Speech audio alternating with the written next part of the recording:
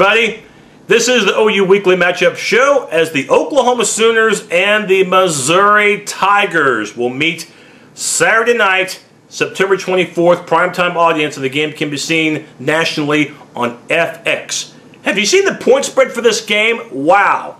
21.5 point favorites Oklahoma is. I almost fell out of my chair when I saw that. I mean, I knew OU would be a big favorite, but not by more than 20 points, and that's exactly the case against Missouri. It could be the last time, by the way, we see these two teams play each other in the regular season. We'll talk more about that later.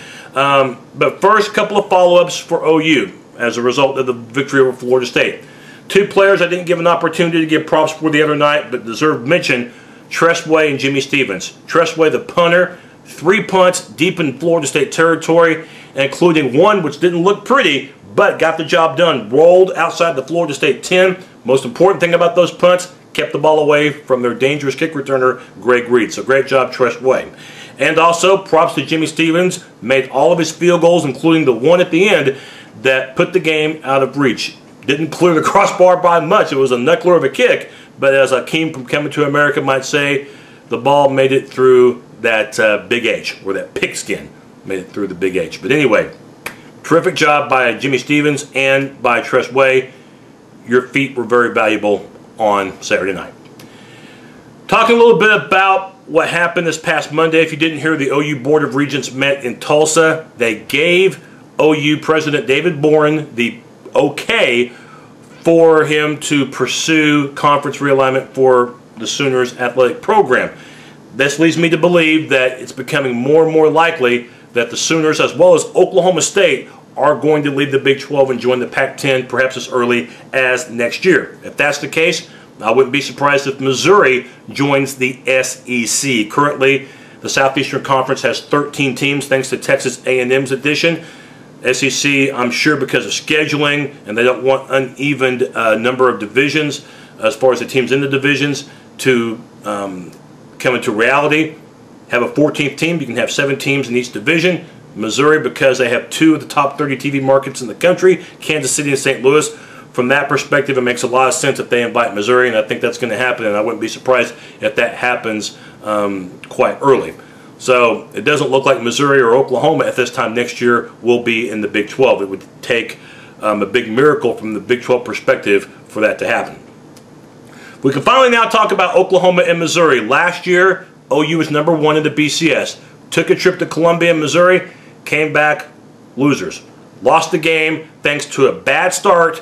Opening kickoff, Missouri returned for a touchdown, and then when Oklahoma took the lead entering the fourth quarter, Missouri took the momentum right back and outplayed the Sooners in that final period, won the ball game, and again, Oklahoma lost their #1 BCS ranking and were never in national championship contention for the rest of the season. So now Oklahoma gets a shot at Missouri, the rematch. The only time Bob Stoops ever lost to Missouri was last season. Talent-wise, Oklahoma is a better team. No question about it. Experience-wise, as far as quarterback, edge to the Sooners as well. The revenge factor, Oklahoma. Home field advantage, where Oklahoma hasn't lost a game since 2005. Advantage Oklahoma. So why is this one of those games that you should not overlook if you're Oklahoma? Well, #1, you should never overlook anybody in college football. Anybody at all. #2, Missouri still has a lot of players back from that team from last year, including all the wide receivers. And I think key #1 to this game is going to be contain yak, yards after the catch. That's where Missouri can really hurt you. They're going to complete passes, okay? Their style of offense, the way they run their offense, they're going to complete passes. TJ Moe is going to get his receptions. Wes Kemp is as well. All-American tight end Michael Agnew will as well for Mizzou.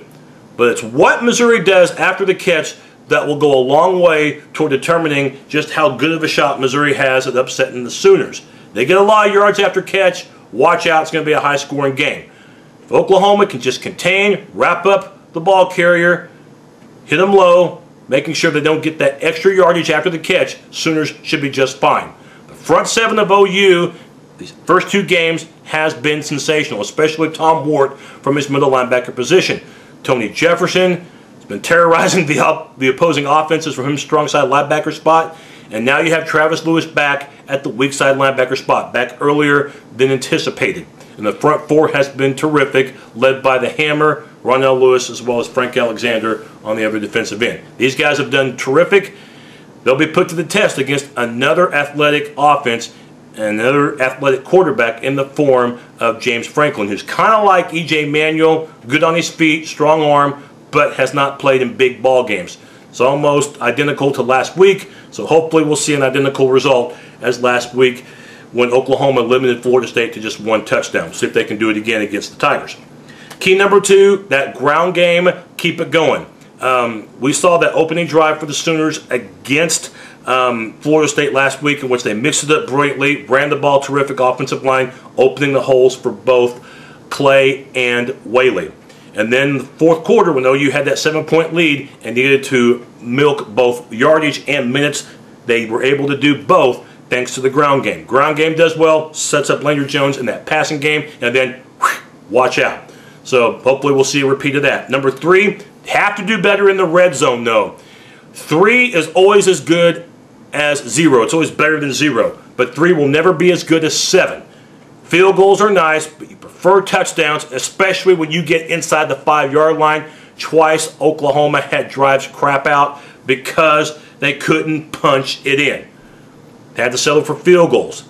You get those touchdowns against Florida State, we don't have that drama in the fourth quarter. So opportunity knocks for Oklahoma. You got the win at Florida State, but it doesn't mean you can't get better, and this is a big area where Oklahoma can see significant improvement when they get down there. Play calling hopefully will be better when they get inside the 5, but hopefully the offensive line doesn't get backed up and put Oklahoma in 4th down where they have to kick field goals. So watch out in that area for the red zone. And then number 4, talked about it, avoid the letdown. You just came off a big road victory over FSU. Get the job done. Get FSU out of your mind. You're playing Missouri this week. And this is sometimes where upsets occur. So focus on Missouri, forget about Florida State, and you'll be fine. Final thoughts on this game. Oklahoma's going to win. They don't ever lose in Norman. They'll get revenge on Missouri, but 21.5 points is a ton of points.